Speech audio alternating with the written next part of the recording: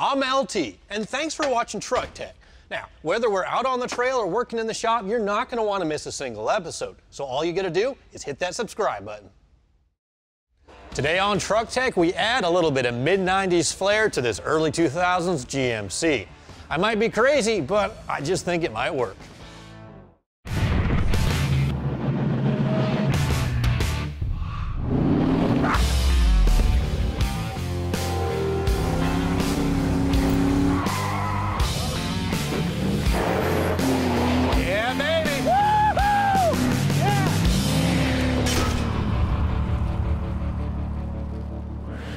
Let's talk about popular trends for a moment.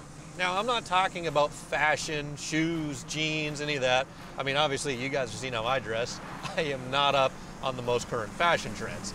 Well, let's talk about trucks.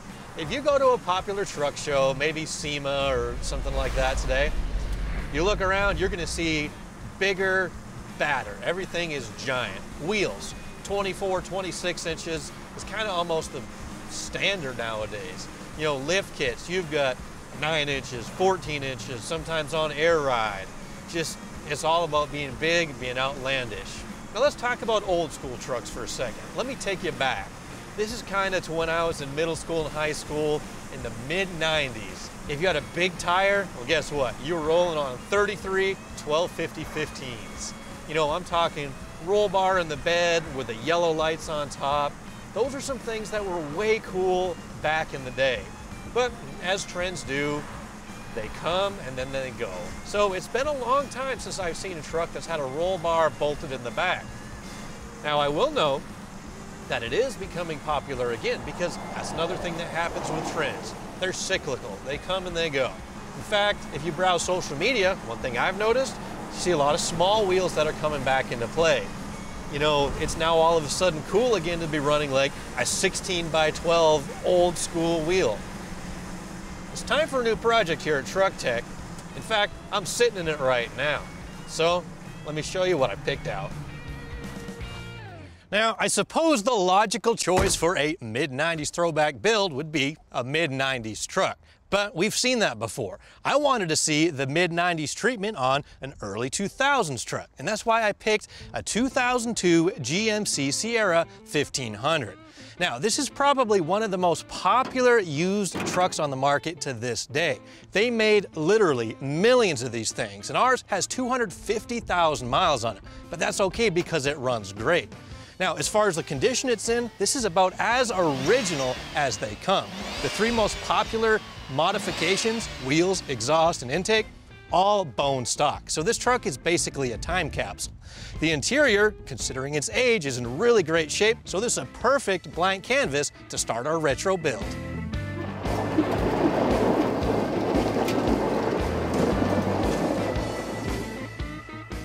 Now, as far as my initial impressions of this particular truck, it's a classic GMC. And it drives, I mean, basically like a nearly 20-year-old truck should drive. It's got a few clunks in the front end, definitely a few loose parts here and there. So we'll address that along the way. But as far as power goes, I mean, these little 5.3s, they actually do really well. They're reliable. I mean, they'll last forever. And it's pretty spunky for being a stock truck with 258,000 miles on the odometer. So we'll rebuild the front end, we'll tighten things up there, get rid of some of the looseness, some of the play. That's fairly basic standard operating procedure when you drive a truck that's nearly 20 years old. Take care of some of the problems and we'll give this truck a new lease on life. So let's get back to the shop, let's get started.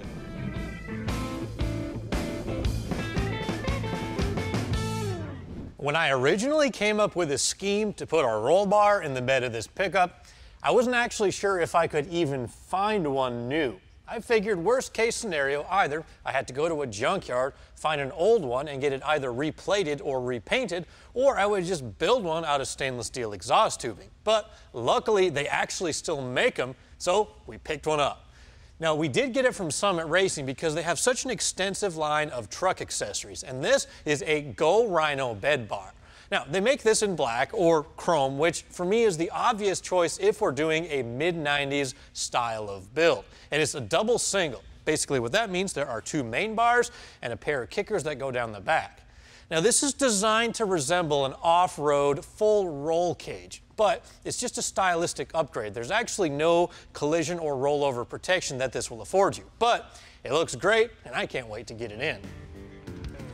Later on, we'll show you how to extract a broken bolt without damaging your cylinder head. But up next, nothing says throwback like retro lighting.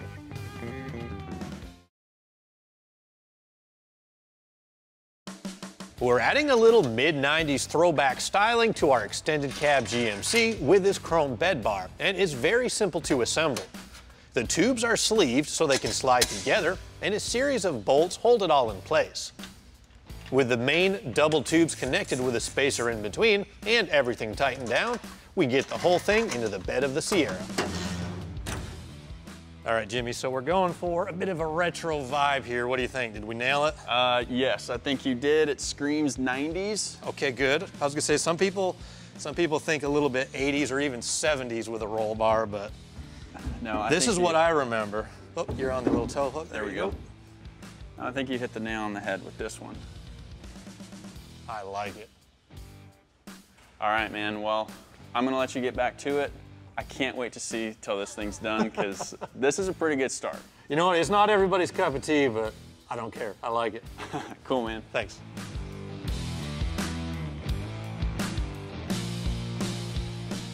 Because this is a universal roll bar kit, all we've got to do is get it centered in the bed and slid all the way forward, and then we can mark for placement of the holes.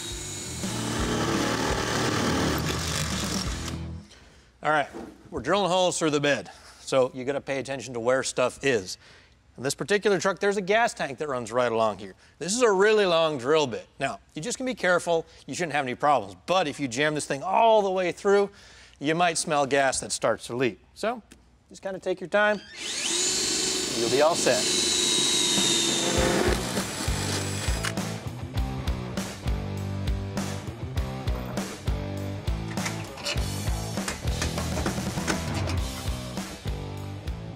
Simply bolting this chrome roll bar into the bed of our GMC makes it look 3 or 4 years older than it really is. But we can do better than that and backdate this truck all the way to the mid-90s with the proper choice of lighting. Now, if you're going to go get some off-road lights for your vehicle today, you're probably going to grab an LED light bar. They're fairly short, often wide, and they put out a ton of light, but they're very expensive and just would not look at home on our build. There's really only one choice, and that is a set of 4 KC Daylighters. Now, you've seen these things before. Probably the most iconic vehicle they're on is Bigfoot, but this is definitely a mid-90s statement. They're really bright. They come with these yellow plastic covers, which are intended to make them legal for driving on the street, because in a lot of jurisdictions, you actually can't have aftermarket lighting. So that's what the smiley face is for, and it makes me pretty happy too. So all we've got to do now is get this bolted to the light mounting bar, and then we'll get everything bolted up to the roll bar. The light bracket is an optional extra, but it comes with the mounting holes pre-drilled, which makes installation of the lights a breeze. And the whole assembly can be attached to the roll bar with 2 bolts. Well, that is definitely Chuck Norris approved. While cosmetic upgrades are fine, it's time that we move on and install something that's actually going to increase the performance of this truck. Because after all, something that looks good but is slow, it doesn't do anybody any good. Now, headers have been a popular modification for many years because they increase the performance of your engine by reducing the back pressure in the exhaust and increasing the scavenging effect, which essentially helps suck the exhaust out of the engine. Now, Summit Racing sells many different styles of header, from a direct bolt-in shorty to a mid-length to this, a long tube header. Now, these generally take a few more steps to install, but the longer primaries will help increase the scavenging effect, and a long tube usually has the greatest gains in horsepower out of any of the 3 styles that we listed. Now, this is also a ceramic coated header, which means it's going to look this good pretty much the lifetime of the truck, but also it's going to help contain some of the heat inside the exhaust system rather than letting it radiate out to the engine bay. Now, before I get these things installed, first I have to remove the manifolds and the rest of the exhaust system.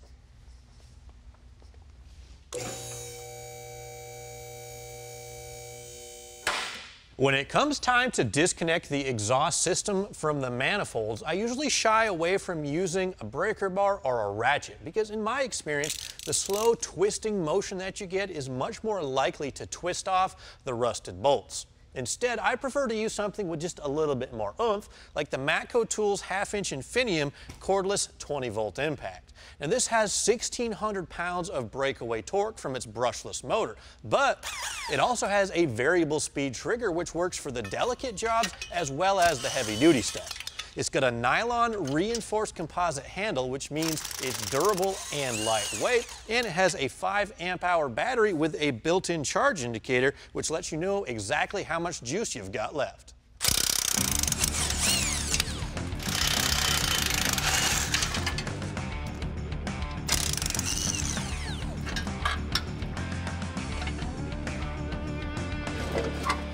There we go. Gotcha. Next, long tube headers will make our 5.3 breathe.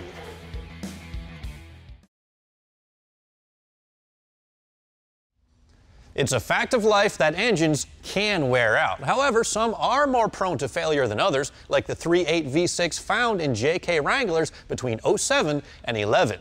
Now, if yours has bitten the dust, you could take it apart and send it off to a machine shop to get it rebuilt. But a quicker and usually more affordable option would be to pick up a remanufactured long block from PowerTrain Products.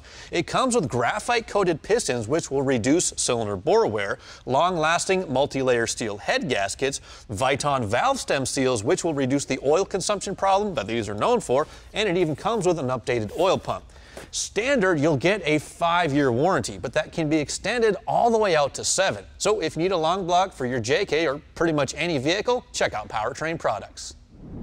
Today, the name of the game is getting a set of long tubes installed on our 02 GMC, and I've already got the passenger side exhaust manifold off. Now, you can see these things certainly aren't the best looking, and they are slightly restrictive, but here's a cool tech tip. If you guys are doing an LS swap or something with a turbo application, these exhaust manifolds, well, they're actually made from cast steel and not cast iron, which is useful because you can cut off these 3-bolt flanges and weld on a V-band or weld on a different shaped outlet to this exhaust manifold for, like I said, a turbo application or what have you.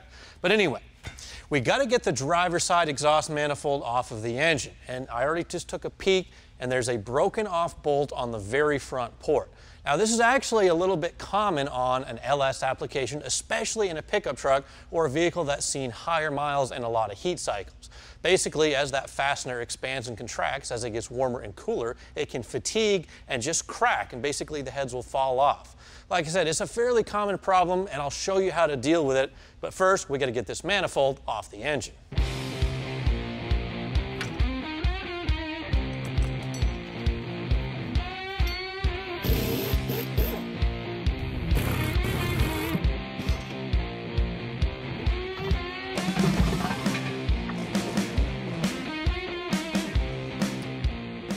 I've seen guys try to fix these bolts, drilling them out, tapping them with like an easy out type situation. I've done that and it'll work, but it's time consuming, and this is a little bit easier. Our Forney MIG welder is the ideal tool for the job since it can quickly build up material and get down into some hard to reach places. I'll throw on some vice grips and the broken bolt quickly backs out. Well, all it took is one little glob welded on the end and we're able to back the bolt out. Now this works especially well on this situation, an aluminum cylinder head with an exhaust manifold bolt, because the heat from welding actually helps soften up the thread locker that holds these in, and they're really not all that tight in the first place. You just need a way to kind of grab on and to back them out. So it's just one more way you can use a welder around the shop.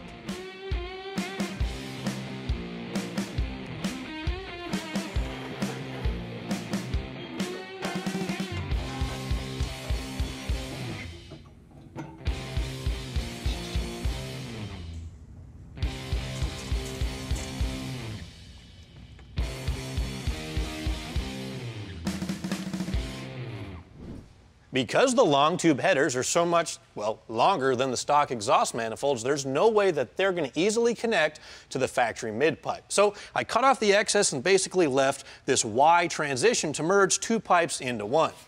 In the future, I do plan on running an aftermarket exhaust that bolts up to this flange right here. So for now, I'm just going to leave the stock exhaust out back, and this will just serve as a mounting location to hold everything in place while I fab up the middle section.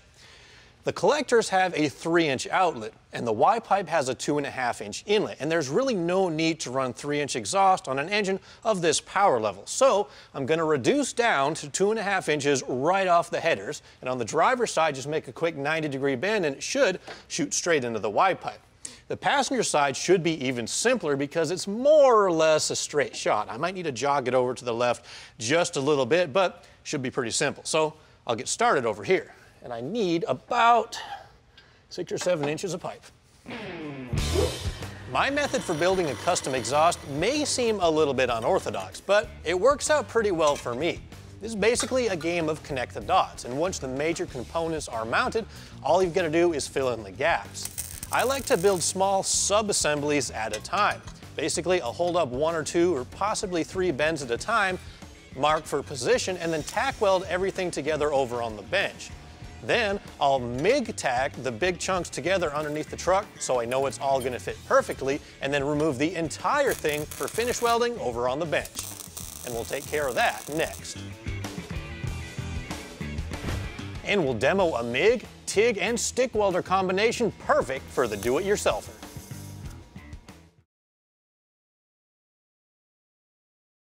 It can be a little bit difficult to find a tire that'll work excellent off-road, but one that's also quiet enough to be driven comfortably when you're on the road. But the Grabber X3 from General Tire will do just that. It features a high void tread pattern with alternating shoulder lugs and multiple gripping edges, which will give you great traction in all kinds of terrain: sand, rocks, mud, or even just loose gravel. And the lugs on the sidewall, they'll provide extra protection and traction for when things get a little bit deep. The rubber compound will provide protection against cuts and gouges, and they're available in a wide range of sizes. Wheels between 15 to 22 inches, and the overall diameter goes up to 37. The Y-pipe that we're building for our GMC Sierra is made from stainless steel, as is the factory exhaust that we're connecting to. Now, you can weld this together with a MIG welder. In fact, that's how I tacked these 2 joints with everything underneath the truck. But for finish welding, really the only method that I prefer with stainless steel is TIG welding. Now, if you have a small shop at your house, or you have a professional fab shop and you weld both regular steel and aluminum, well, you're going to need a TIG machine that'll handle both AC and DC output. And the Forney 220 AC/DC TIG is just the machine for you. Now, as its name suggests, it'll output up to 220 amps of power when it's plugged into 240 volts. However, this is an inverter-based dual voltage machine, and you can also plug it into 120 volts for those smaller projects, and if you just don't happen to have 240 volts of power at your shop. Now, this will output AC current with independent adjustment of both the balance and the frequency, and of course, it'll weld in the DC TIG mode as well, which is what we're going to be using. But you can also use this as a stick machine. It's super versatile, but for our project, I need to set it up with a DC TIG mode at somewhere around 80 amps. If you're unfamiliar with the TIG welding process, it might seem a little bit complicated compared to MIG welding. And yes, it does require a few more steps, but it's really not all that bad. You want to start out by setting your machine to the amperage that you'll need. And the rule of thumb is roughly 1 amp per thousandths of inch of thickness of material. Now, I'm running 80 amps for the stainless exhaust tube, but that doesn't mean I'm using 80 amps all the time, because the foot pedal, basically you can think of that like the throttle in your car. It controls how much power is being output. Now, you don't want to just floorboard this thing and hold it down, because you're going to melt a big giant hole in your material, then you've got more work to do to try to patch it back up. Instead, you use the foot pedal, like I said, just like a throttle. You're going to modulate how much power the machine is outputting. And from there, you're just going to kind of go ahead and add a little dab of filler, move your torch, add a dab, and move your torch. Now, let's say you want to TIG weld kind of out of position. Maybe you need to do a roll cage or something where you're welding overhead, or you can't get your foot in a comfortable spot on a pedal. Now, Forney also sells this amp control package along with their 220 AC/DC TIG. And it does away with the need for a foot pedal, because it basically puts it on the torch here. You've got an on-off switch that turns the machine on and off, and then you've got a little rotary dial here that lets you ramp up and ramp down your current. So basically, you got a foot pedal in your hand. Now, as far as our exhaust project goes, well, all I've got to do is patch up these last couple seams, and we get it back underneath the truck.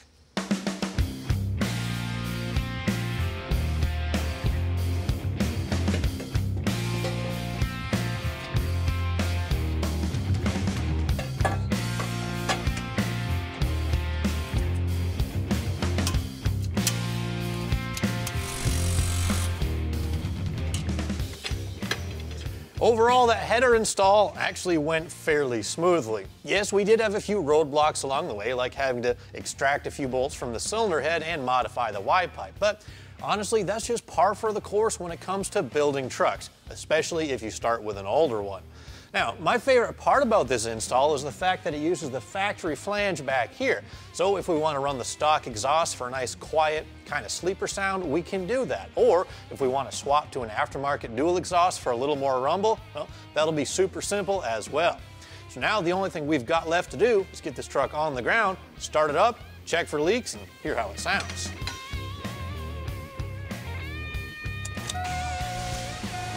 Well, it's nice and quiet, which means there are no leaks. Now, we're going to fix that next time by adding an aftermarket exhaust, and we're definitely going to give this thing a little bit more rumble, along with a few other upgrades that'll make this truck sit up in the air just a little bit and have a little more scoot when you put your right foot down.